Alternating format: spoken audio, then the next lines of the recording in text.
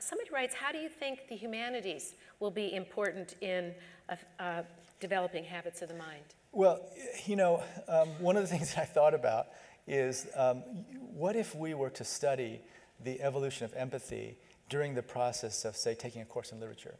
I mean, so much of literature is about human empathy. So much of literature is about getting deeply into the mindsets of these characters, so that I think that it happens every day in the humanities, that developing those habits of the mind are critical. We just had a discussion today.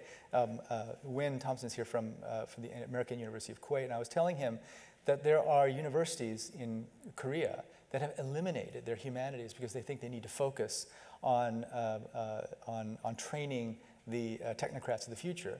And in my discussions with Korean leaders, I've said that that's exactly the opposite of what they want to do.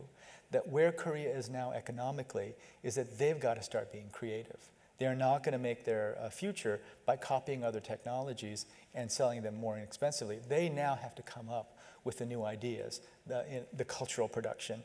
And to me, studying the humanities and the arts is absolutely critical. So you can I think, map many of these traits, habits of the mind, on to the coursework that we're already doing, especially in the humanities and the arts, others as well, but especially, I think, in courses in the humanities.